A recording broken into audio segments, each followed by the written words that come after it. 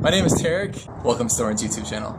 Right, I'm here for another episode of Reflections, and my guest for this one is going to be shox, who is obviously a very well-known French Counter-Strike player from Source to CSGO, now CS2. So shox, the place I actually wanted to start this interview was, I saw, just while I was waiting to set this interview up, I was watching that documentary VeryGames did about your career, like the legend of the game or whatever it's called, with shox. And if people don't know, it has like not just shox himself, but people from his career, like KRL, Smiths, his actual father, believe it or not. And they give all like the background to his story. And it actually started, there was some questions I was going to ask you here that it gave me like the initial sort of like answer to, but I have something I'd like to expand upon. So one thing I was actually kind of shocked myself by in this video was I knew that you'd been a pro at quite a young age. You were like one of those teenagers that went to the LANs and proved yourself. But I couldn't believe it. You said you started playing Counter-Strike when you were 9. Do you actually think, were you actually a prodigy at Counter-Strike? Did you just take to the game very easily? Were you good from the beginning? Kinda. I mean, from so far, I remember, like, I think I was good, but, you know, at this time, it was just playing some free-for-all on CST, Siege, CS Assault, CS Office, stuff like that. I was just probably camping behind a box or stuff like that, and I was thinking that I'm really good because I'm getting some kills. But definitely the love for the game just came naturally. I would say I started playing at 9, but I couldn't, like, play that much, of course. Because it was a violent video games, and at the beginning my parents didn't want me to actually play the game. I was watching my big brother playing it a lot, and with just like keeping saying like I want to play and still playing while I was not supposed to, my parents just like decided to, okay, what can we do? You know, like it's really hard to control a child when he wants to do something really hard. And I would say that my love for the competition started actually about 13, because before that it was just about Counter-Strike itself and the game. And about around like 12 or 13 years old, I started to actually see the movies, the LAN feature from the LAN back in the day in 1.6. And stuff like that, and I was like, damn, like there are actually some people who are all coming up together with their PCs, the monitors, and they actually are playing the game together and just sharing that passion. And when I was looking at this footage, I was like, okay, I want to do this for sure. Like, it was the start for me. One thing about this that I wanted to ask about was, it seems like you might be someone who shares a phenomenon I've seen with a lot of players who became pro in esports, which is exactly the story you're describing. It's often that they're the younger brother, and it's like their older brother's the one that has the game. And then because if everyone knows what it's like to be the younger brother, it's like you're always like, can I have a go? And then they're like, hey, I'm playing it, maybe later. And so in some ways, it makes you like super eager, like, oh, when I get my chance, so I'm going to get really in there. And so I feel like the difference is there's people who played the game, Counter-Strike, any game, just for fun, and they were good. It was an adult. I feel like if you're someone like this background, though, it almost makes you like super hungry to have a career and to go all in, right? I don't know if it's really coming from there, but definitely you can have also like a little challenge with your big brother, because you actually want to be better than him, right? And the stories will tell that I don't think I'm the only one who got that story, that I'm actually starting the game thanks to my big bro. And with the years, like the big bro just, stepping down and just following the young brother, you know. And there is one day then he has to admit that, all right, you are better than me. But it actually takes some time before the big bro like will tell you that.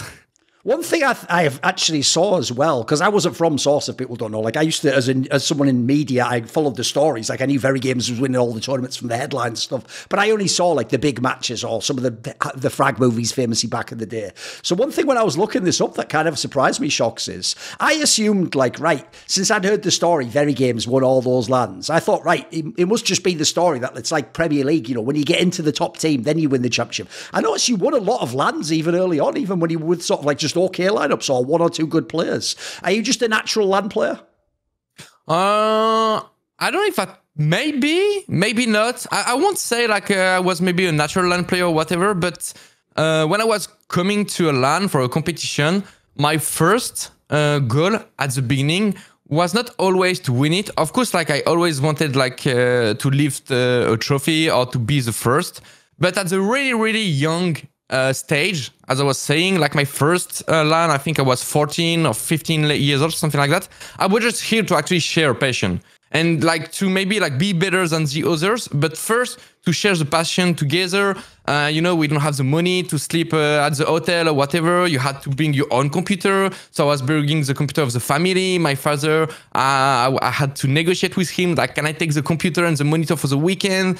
Because when I was doing that, then all the family could not use the computer. So it was a lot of negotiation. I had to be good at school to have good notes. Otherwise, it was not possible. Then coming to the LAN, we were sleeping maybe 2 hours because we just wanted to play the game together and have fun while being close, you know? Like, I feel like playing a game, and even right now, when you look at how the world is, it's all about internet and just everyone being at home and just like connecting to each other. And I'm missing, or I think like the best thing is to actually share a game while you are playing with someone really close to you. It won't have the same feeling. It won't have the same fun. You can't react more. You can directly look at the screen of your friends or whatever. So we are playing all night. We're sleeping only 1 or 2 hours, just I mean on the floor basically, because we didn't have the money, as I said, to get a hotel or whatever. So our backs were already hurting in the morning, but we just didn't care because we were just here to have fun, and that was the most beautiful thing. You said in this documentary as well that like when you got even your first successes on LAN, though, you did get a bit of an ego boost. Like that was something I would ask. Look, if someone's very young and they're very good at something, it's pretty famous quality in life that it can feel like it comes to them easily. So maybe they don't value it as much. Did you actually think like, yeah, I'm just the best, or I'm actually really good? Like, do you actually think you were one of the best players early on? Honestly, yes. I don't know. I mean, there is no explanation for that, but when I was starting to do some games, or even when I was starting the game, I was always topping the score. Even in like the basic servers I was saying in FFA, in free-for-all, when I starting to do some practice with the team, I was always also top of the scoreboard. When I was playing with friends, I was top of the scoreboard. When we were doing some pickups together with the French team, I was topping the scoreboard. Like I was always topping the scoreboard. So of course you came to a point like, okay, I'm the best, and no one can actually really like. It was actually something really rare for me, that being killed and saying like, damn, he was better than me, you know. When I was getting killed, I was like, okay, I did a misread, I did a miss stuff, I did a mispositioning, stuff like that. But it was always coming from me, and it actually takes some time before. I would say I needed maybe to wait CSGO before waiting to actually face enemies. I was like, all right. Like, damn, he's maybe as good as me. Because when he's shooting at me, I can't say I played it bad. I can just say like he played it better. And it was actually a first feeling for me. Right. Oh, because one thing I wanted to ask you was, when you became a big player in CSGO, I did try doing some research back in the day and finding some of the little like pieces of trivia. So I've got a question I want to ask you, which is, when I looked this up, you correct me if I'm wrong, but back in the day, one of the things people might not know is a lot of actual how Source was arranged was through the ESL website, if you remember back in the day, which is weird because in Counter-Strike, in CS 1.6, we often use clan-based famously. But I noticed on this, you were one of the people who on ESL used to go on those 1v1 ladders, and you just arrange like a 1v1 game. And if people don't know, even though it's Counter-Strike, you just turn up, you play like a 1v1 against the guy on an NM map essentially, and then like one of you wins and one, it's like a ladder. And I saw on this, you'd played like tons of these, and also you were like winning almost every single one. You were winning like 30 in a row. Is this accurate? It sounds like you, like I say, you kind of just like wrecking everyone you played back then. It was more than 30. For the little story, I actually had a contact as the ESL admin. All right. And when I was grinding the ladder, I told him I have a challenge and I want to have a trophy that no one have, basically. On you know, there was like a ESL profile, like a HLTV page yes, nowadays. Exactly. Yes. And I wanted to have a trophy that it doesn't exist. So I actually asked him, if I go 100 wins without any losses, okay, are you gonna make me a medal just for that? And he told me, all right, that's a deal. The story came that I crumbled under the pressure at 99 wins. Right. 99. Right. Like I went to 99 wins, 0 lose, all straight. And the last one that I needed to actually got this medal, I lost it. Okay.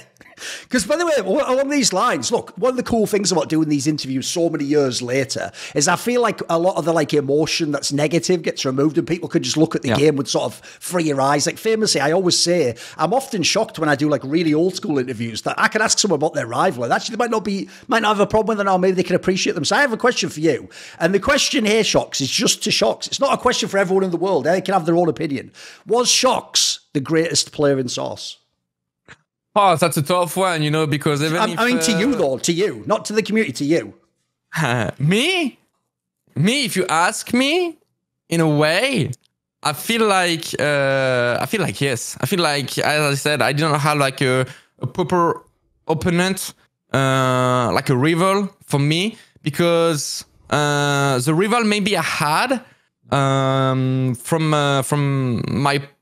my point of view would be like maybe players like Scream or KNS, all right? Right. But Scream was only rifle and KNS was only AVP.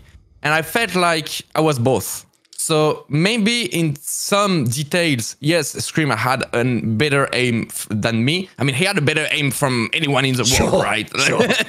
And KNS was faster than me. Like there was these 2 points that I had actually to accept it.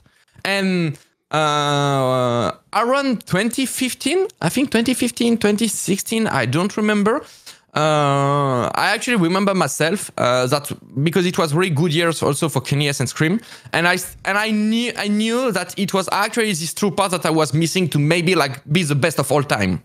So I was actually myself looking at some Scream and some KNS demos because I wanted to actually try to understand and maybe to actually achieve what they are doing and just to actually add it to my gameplay. Because I felt like with me being me, if I had Scream aim and I had KNS fastness, I was like, okay, like I'm gonna kill everyone. There is no fucking doubt. Yeah. and I actually work a bit on that, not a lot, but I do remember for one part that actually it helped me, especially on the KNS part, because on demo I was like, you know, like how fast he was when he was actually shooting and how fast he could reshoot. And I was like, even me, when I'm trying to do my best while switching, I can't actually switch that fast and be able to shoot again with the AVP. Like, it's not about like being precise or accurate. It's about like how fast can you shoot again with the AVP. And I actually figured out, I was doing like a slow motion. I do remember a slow motion, like on a specific action that I thought like he was so fast. And I actually saw that he was actually picking up like his knife. While for me, what I mean is like, right. I mean, you could see the difference on the animation that it was not, you know, the killer like last weapon used. He actually was pressing like the knife button. And I was like, oh, right. It's even more impressive. Yeah. Yeah. And I was like, is there a thing? Like, is there a thing that maybe by pressing the knife and then pressing against the AVP, you can win maybe like 20 milliseconds. You know, we are talking about really fast reaction. Yeah. And I actually tried it and I feel like, yeah, you are winning some. Right. You are definitely winning some. By the way, one thing I thought we'd do in this interview is because you've had such a long career, let's just bounce around by the topic, not by this set year. So since you brought up KNS, I did actually want to ask about this, but I was going to ask about it later. So here's the question, Shox. As an outsider, and obviously people know I always loved early CSGO and the French teams, the thing that never made sense as an outsider, if people didn't know the drama of the scene, is, wait a minute, Shox is the best rifler and KNS is the best AWPer. Why don't they just play together? Like, not only did you not play together, but it used to always be when you left the team or got kicked, then KNS came in. Like, was there never a point in the years before? Because I've seen being at those events, all the French players are all very social. They all know each other. Did you never just get together and go, why don't we just play together? Like, you were the best in the world, I'm the best. Why don't we just play together and win everything? Why did it take so many years? Because we were not the people who actually were creating or managing a team. You know, right. It was actually like the leader back then that was kind of choosing the player he wants to. And we never, it kind of never came to our minds about just speaking to each other and just saying like, let's play together and do something together. You know, we were just following the leaders and the one who is creating actually the team. And it's just a story that actually like, it just never came to a point where it was a good timing to play together before 2017, if I'm right. So it's only that, honestly. It's nothing specific. Even ourselves, we were kind of speaking sometimes together, and we are like, damn, it will be good to play together, you know. But it was not us who was deciding who is gonna play with who. So we're just following the vibes, and we knew Kanda in a way that, bro, we're not gonna end our career without playing together at least once. It has to happen one day.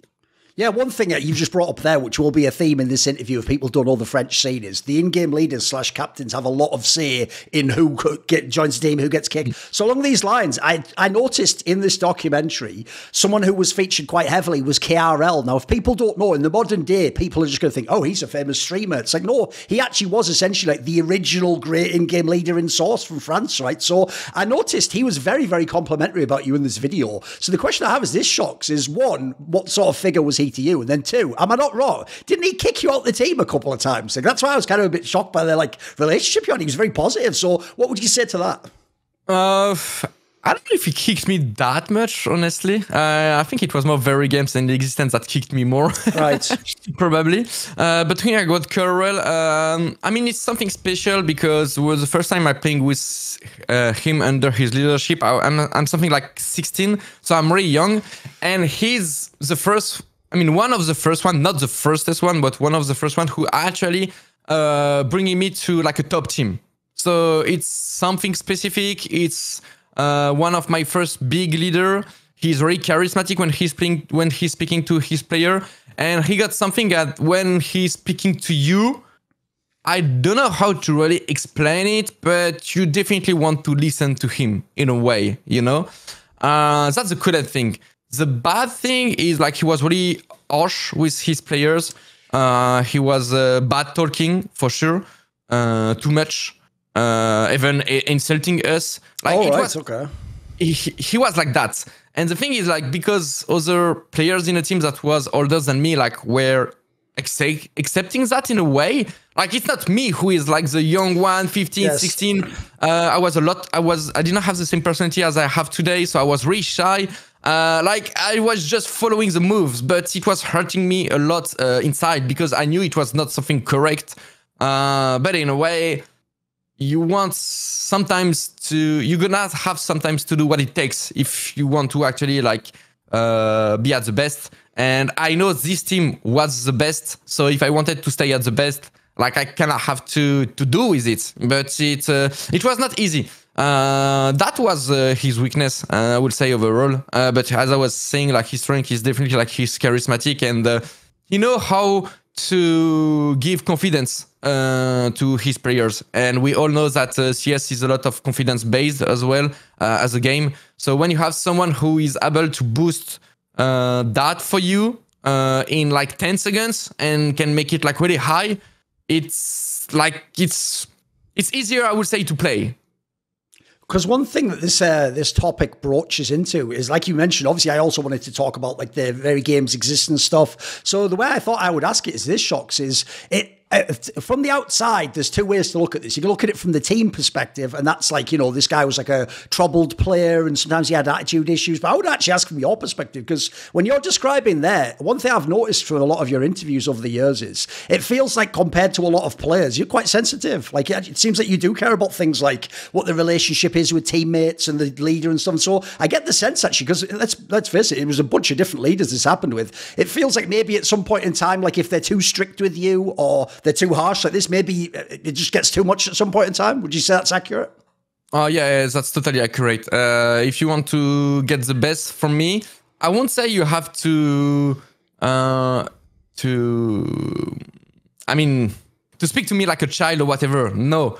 I want you to give me some credit for sure, to give me some more responsibilities.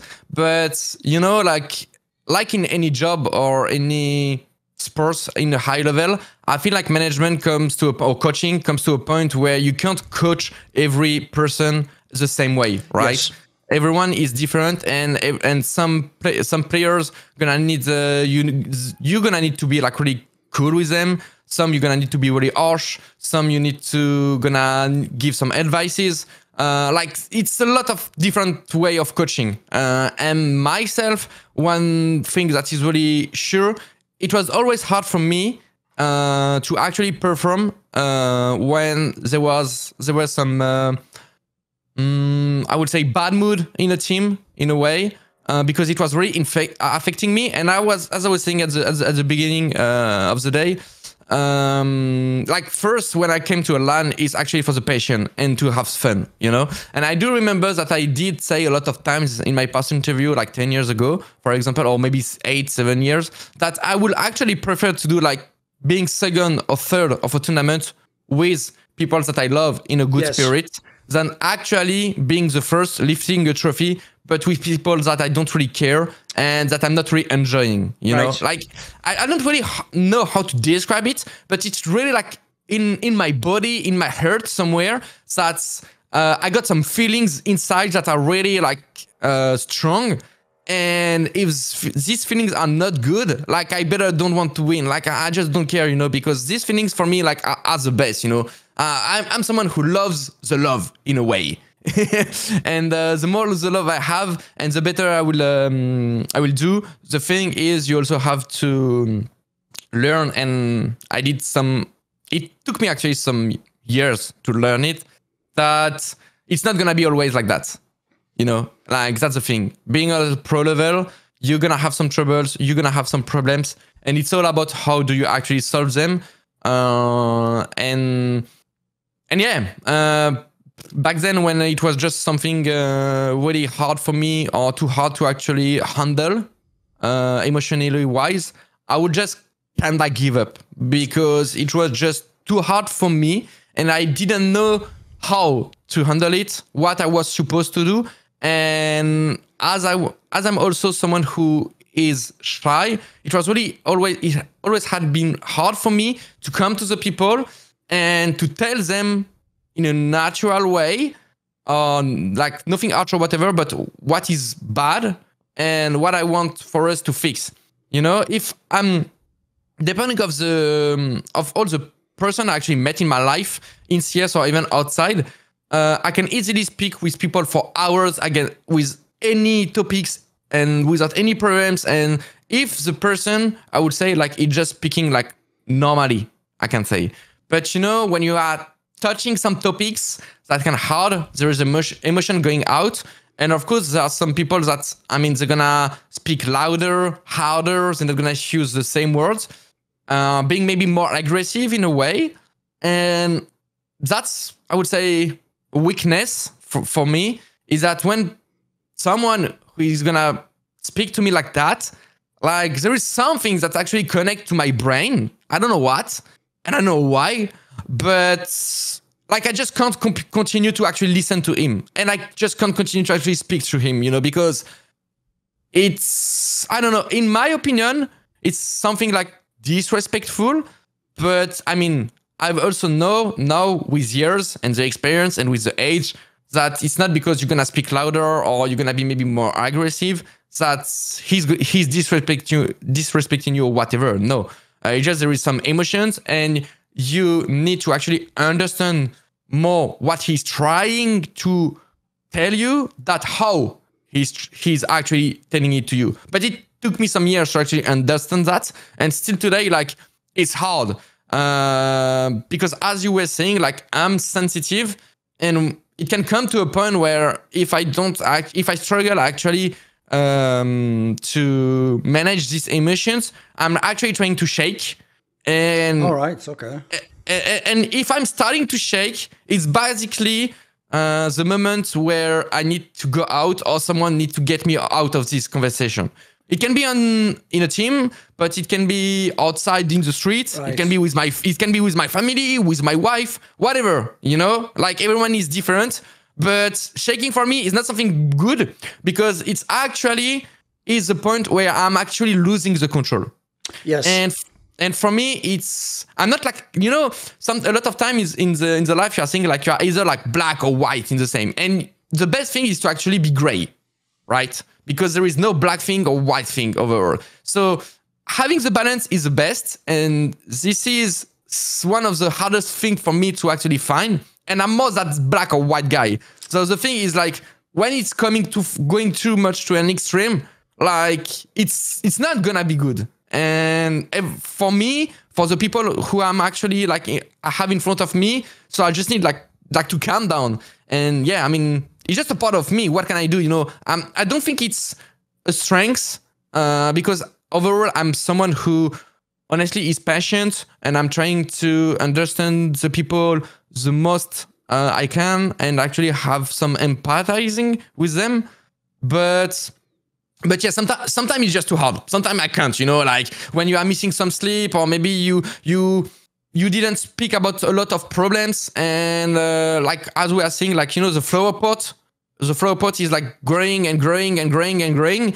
And if you wait, and that's what I was doing also in the past, like it's too much. Probably gets too big, right? Yeah, exactly. And then when the flower pot like is just full, then a lot of times there is no way to actually like return to that situation. It's just too late. So that's why you want every time the flower pot to grow a lot to actually make it empty. And it's not easy task to do. I think it's a really like human job in a way, because it's not about like, we're talking maybe on CS on pro level, and it's really important to do that in a team. Otherwise you're gonna have some troubles sometimes with your management or with your teammates, that comes to a point where maybe you can't play with them anymore, and which is sad because it's too late. But it can be with your girlfriend, with your wife, can be with your job, whatever. Everything in life, you need to speak as long as it's actually affecting you.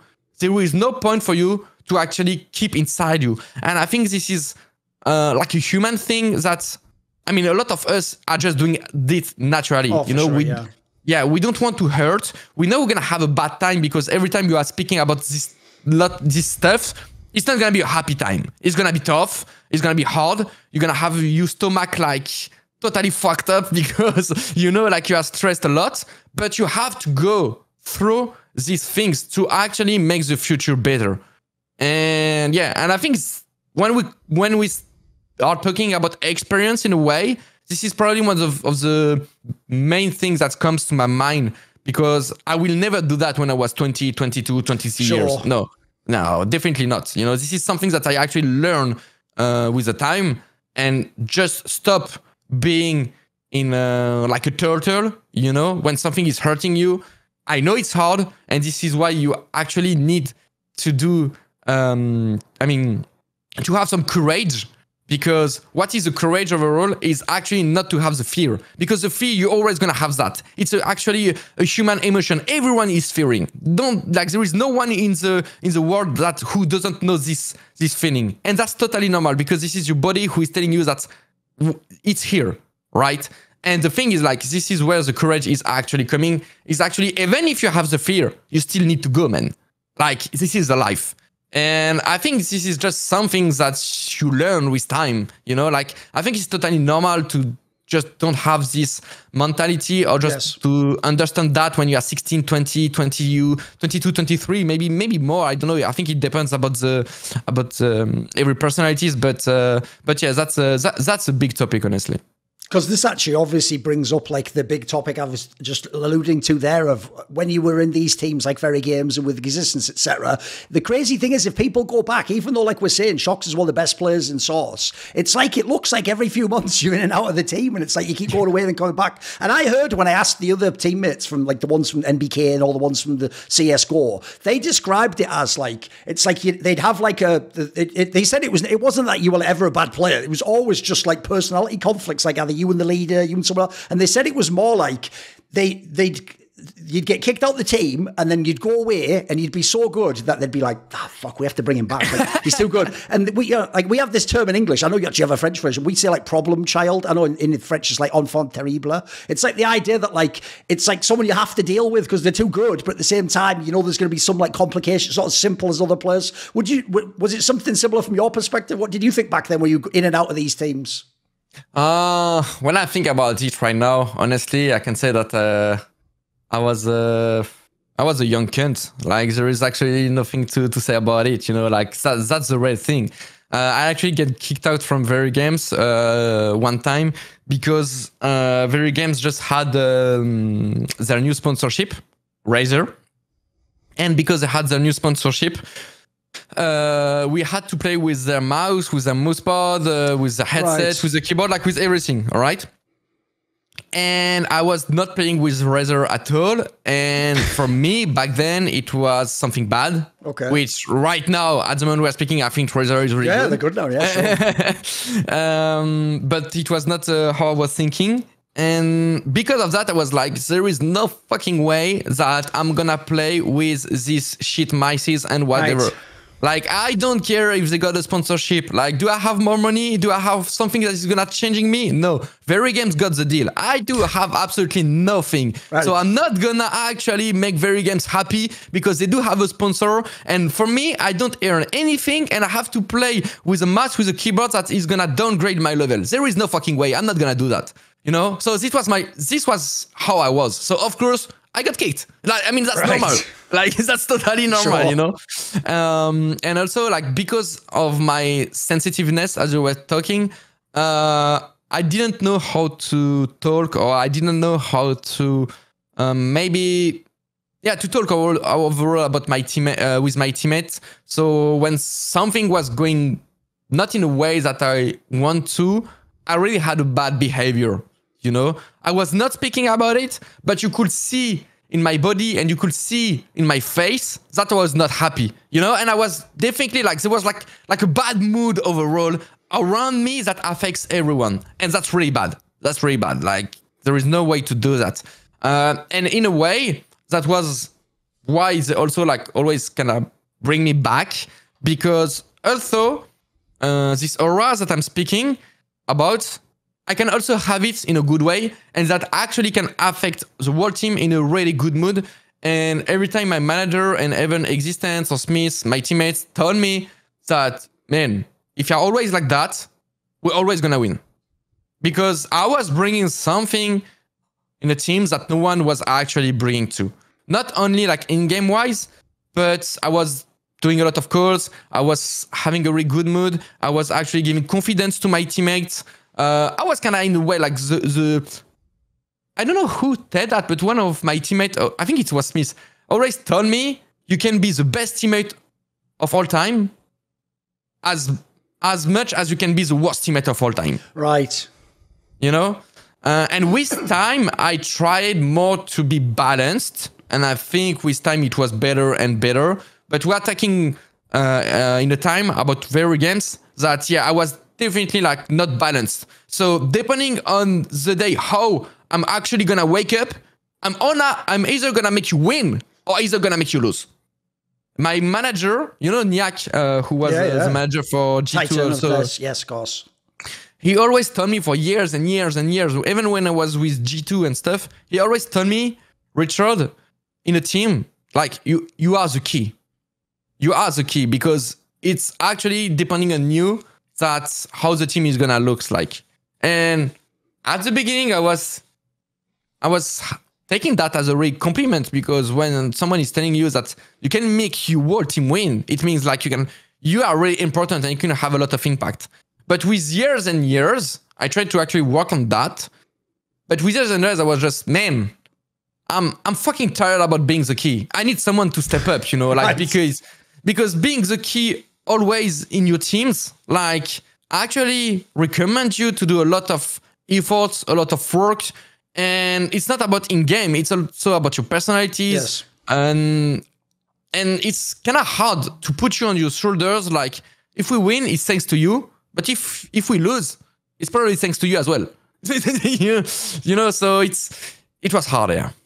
Because one thing I also noticed in the documentary that, like, look, it may be no connection, but I'll ask you, is as soon as I saw this, it made a little light bulb go off. When they said you were the youngest in the family and that you were like the little kid and they were letting you play on the PC, if people understand, when people are the youngest in a group and they have older brothers and sisters, often the youngest one is the spoiled one, or is the one that can be a bit bratty, you know, and can act out a bit because everyone just gives them the attention and the lot, right? It sounds like you've been a lot more reflective later in your career. Like in this period, shox, I've known a lot of players that have this reputation, like, oh, they're really talented, but they're like, I mean, sadly, people use the word toxic, which kind of ruins the conversation, but I would just say they're difficult, let's say that. But actually, from knowing them, Shox, a lot of the time, if you ever talk to these people one-on-one outside of the game, so there's no frustration, there's no problems, what you actually find is it's just, I'm getting the sense, maybe your case, it's actually more that they're really, what they're frustrated at isn't that their like teammate did something wrong in the game, it's that they have a hard time like communicating to them, like essentially what was wrong or how we're going to fix it, and that frustration is what makes them angrier and angrier. But to their teammate, maybe the teammate just thinks you're just raging, you're just a bad attitude. Was there any of this, do you think, ever involved in your career at this time? Yeah, it makes sense. It makes sense because, for example, for I would say like a normal person, I don't know how to say that. Let's say your teammates told you about something that he didn't want or he didn't like or he wants you to improve, whatever. Someone who maybe is not maybe lacking of confidence, or I don't know what is coming from, honestly, like you have to do some psychologics and stuff. Like you're just gonna like listen to him and just maybe do some arguments with him, and everything's gonna be fine. For me, for example, like I can actually take it bad. My mother always told me that I actually can't handle a failure. Right? For me, failing is something way hard for me to handle. You know, it's not about like, oh, even at school when I had a bad note, or maybe in a match if I was losing a 1v1, or if I was losing a match, or maybe that maybe I wanted to do some workout for 45 minutes, but it was too hard, so I did 35. You know, like shitty stuff. But for me, that's a fail, and it's really hard for me to actually accept that I can fail. I think it's something good and something bad, because it's maybe thanks to it that I've been playing for years and years on CS on a really professional level and the highest level, because every year, every time, I always wanted to be the best version of myself, and more with the years, and I was even more working at the end than at the beginning. Okay. All right, okay. But in a way, it's hard, because when are you going? If you are too hard with you, sometimes you can actually start with having some doubts, because you're gonna fail. Everyone is failing in life. It's all about what are you gonna do after you fail to make sure maybe you won't fail again, or maybe you will, but at least you're gonna try to actually achieve it, and you're gonna try to success it, you know? And for me, it was just like, okay, like I'm failing, I'm bad, and then the mood goes directly like from there to really down, you know, because I'm feeling really bad for something that should not affect me that hard, you know? So yeah, it's a strength and a weakness, I would say. So of course, with my teammates or with my teams, sometimes it's we didn't, I think, understand each other, because what could affect me really hard won't be the same for them. Okay, I can give you one recent example in a way. For example, with Liquid, okay, we were doing, I think, a blast qualification, something like that. I was playing from NA, and we lost again Pain Gaming. We didn't have a good game. Okay. We didn't show up, and I mean, for them, it was like, okay, like we lost. Fuck, it's sad. They're gonna be sad for a time, maybe, and like tomorrow is another day, and we'll see what is tomorrow. Right. Okay. For me, when we lost again Pain Gaming back then, and with the teammates I had, with the ambition I had with that team, I was totally mad. Like after the game, not in front of them, of course, but after the game, I was even like punching my table. I was like yelling, like, because like it was just like missing a qualification. Nowadays, even myself, if I see a team that is gonna miss a qualification, and even a good team that I'm maybe gonna follow or support, I'm just gonna say like, damn, like they had a shitty day, they had a shitty stuff. It's hard, but it's okay. They're gonna speak about it. they're gonna work on it, and we'll see for the next time. And that's pretty much it, you know? But I don't know why I will actually be like that and act like that for other people, but for me, it's like the big failure of all time. It's like a shame. It's like something is really going wrong, you know? Like I'm going too far because it's actually affect me so hard because of that failure thing that I can't handle, you know? And so yeah, that's rough. Yeah, no, it's good. I mean, another thing I thought we could spin into to talk about this is Existence, because if people don't know, shox played with Existence about 1 million times, it feels like. Every few years, you're in and out of teams together. And one of the things I've noticed is interesting is it feels like as your relationship with Existence changed over the years, is what you're describing now. It's like you maturing and getting an idea of a team structure and leadership. Because one thing I found amazing, dude, this was almost like I thought I woke up in like alternate universe, was I remember when I came online in 2018 and you did that video with Carlos in G2 where you were like, right, I'm bringing back the only true leader in the French scene, Existence. And I was like, what? Because if people don't know, like the whole story of VeryGames and Titan in CSGO basically is like the two get along for a while and then inevitably maybe Existence is too harsh and shox is rebelling against it and then he leaves and then they go back years later. So was there an evolution there? Like when you like the Existence you knew in the early days in Source and in CSGO, did you view him differently? Was he harsh as a leader? Was he very strict? A bit, yes, but in a good way. You know, it was not like like with us insulting us or whatever. Existence has always been like really respectful. He was just hard in a way that you need to work, which like totally makes sense. You need to work and you need to follow the team. And the thing like why a lot of times we are not on the same page is because I didn't want to work in a way. Right. I mean, let's say it like that. I had the talent.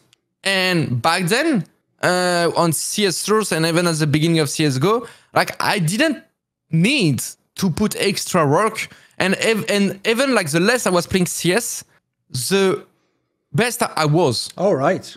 And the more I was spending time with CS, the worse I was. You know, like it was totally like, it was kind of in a way like frustrating. Because when sometimes Existence was really hard at me and saying like, that time it's your last chance, you need to do this. Okay, and that time I'm gonna listen, I'm gonna do it. And I was doing like a really hard job. But every time I was working a lot, it was actually the times when I was the worst. Right.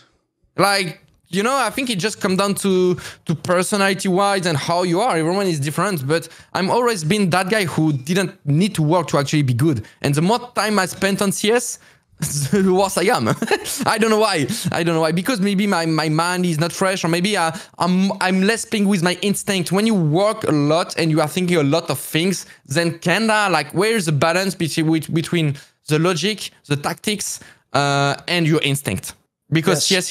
Because Counter-Strike is a FPS, and like you need your instinct to actually work in a lot of ways. But yes. the more you're gonna work, and the harder is gonna actually find the balance. Like when are you for example, when are you gonna push on Banana on Inferno? Maybe you saw 8 demos, so you know like you don't have to push or whatever. But in a way, if you didn't look at these demos, man, your instinct would tell you to actually push Banana right here, right now. Yes. And when you after look back the demo, a lot of times your instinct was good. But you're actually not following your instinct because you are just trying to base yourself of what you saw and the work you did because you spend a lot of time on that. So you actually want a reward in a way, you know? That makes sense.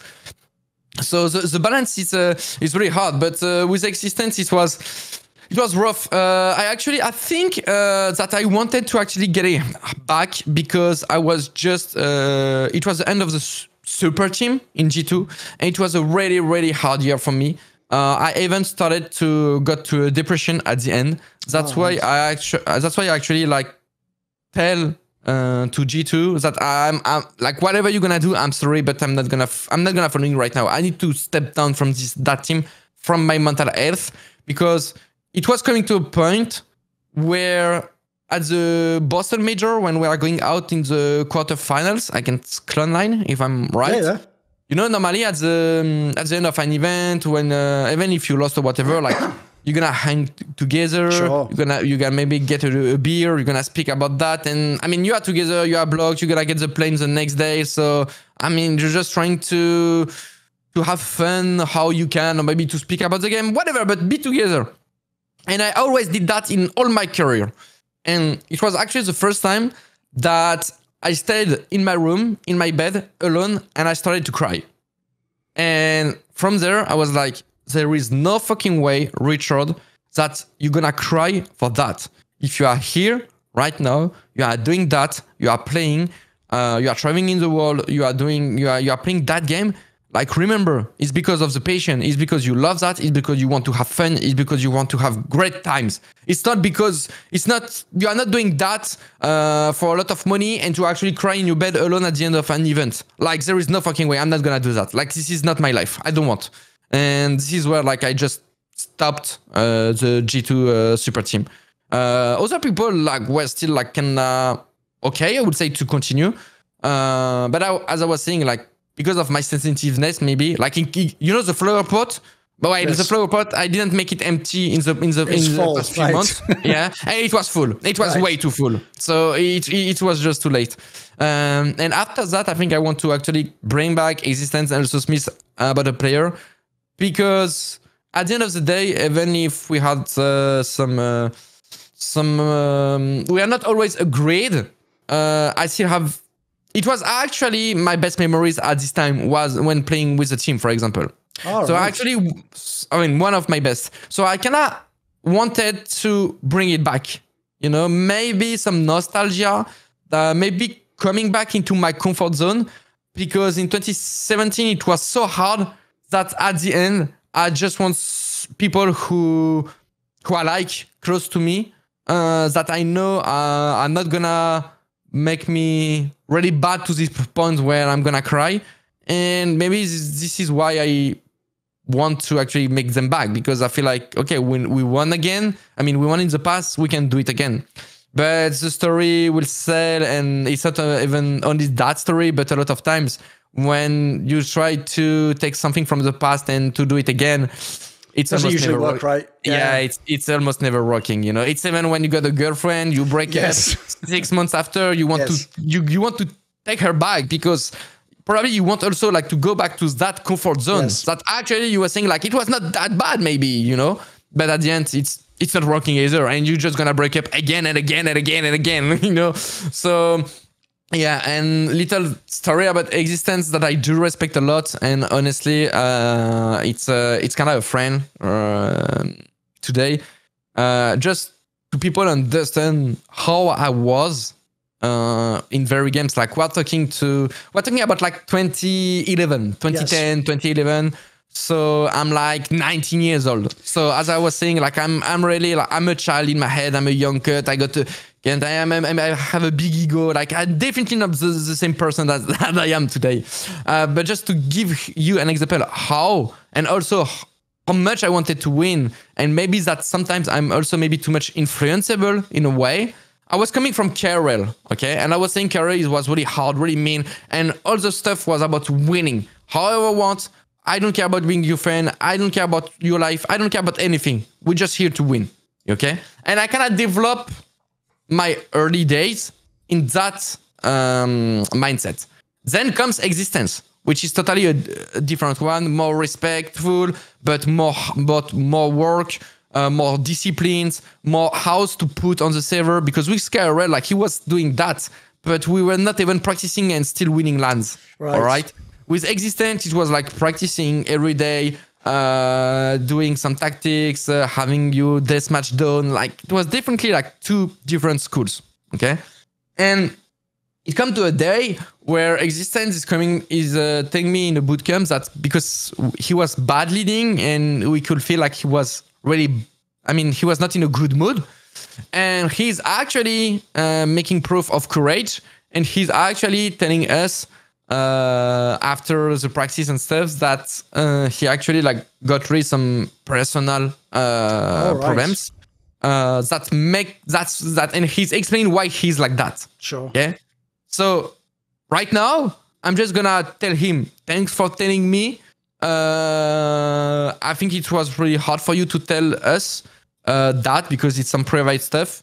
And and it's okay, we're gonna make it work and everything is gonna be fine. You know, like this is how am I like that for some years. But 12 years before, I just answered him, man, after 20 minutes he was speaking and even crying at the end, I just actually answered him like, I didn't give a fuck about your life, bro. Like, oh man, okay. Like whatever you're gonna do in your life, I don't give a fuck. You just need to actually like make your personal life outside of the game when we are playing.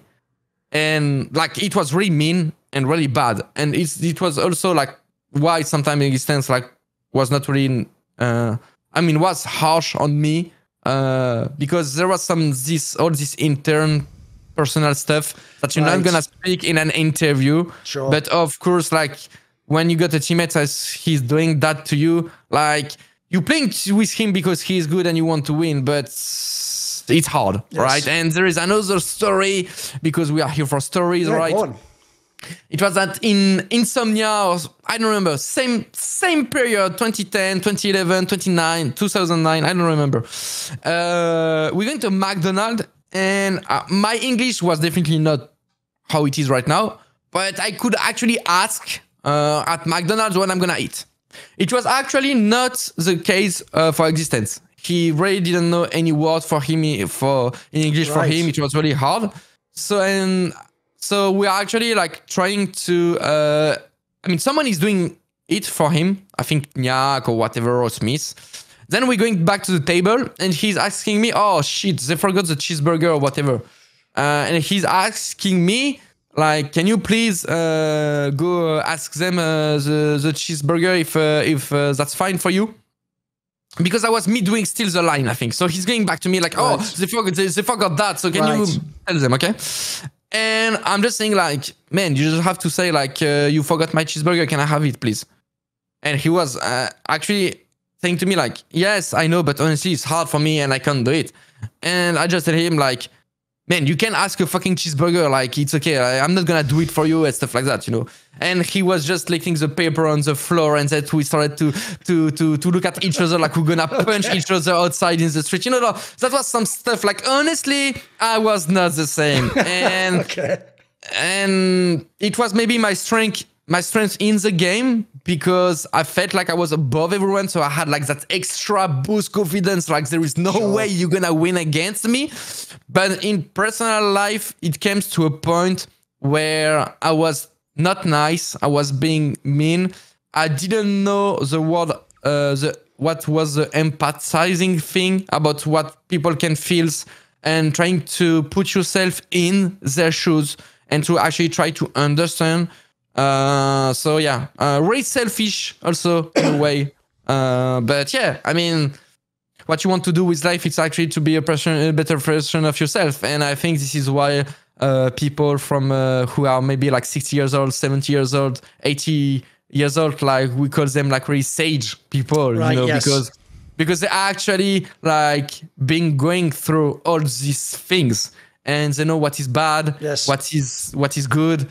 And if you ask someone who is maybe 75 years old some stories about when he's 15 or 20, you probably gonna be shocked because you're gonna think like, what, you did that? You, my grandpa? No. But this is a life story. Yes. When I make content, it isn't just me, the mic, and a guest or a topic. It's also me with the support of my whole crew. Who's that, you might ask? The Skrilluminati. That's who. They include Frisky, Matt Pugnaccio-Racula, Ahmed Hadju, Tosh, Tobias Bernasconi, Jensen Gore, Animosity, Toucan, and you know it if you've heard it before, but if you haven't, a special thanks goes out to my main man, Jerky's Minion. Well, if you want to know upcoming topics and guests I'm going to have on my channel, maybe you want to ask me a question to answer in an AMA in video fashion. Do you want to hear one of those long discussions and actually be part of it and be able to ask me questions? Want to find out who I'm going to interview next? If any of these perks or more appeal to you, put your money where your mouth is. Join the Skrilluminati today via the Patreon link in the description box below.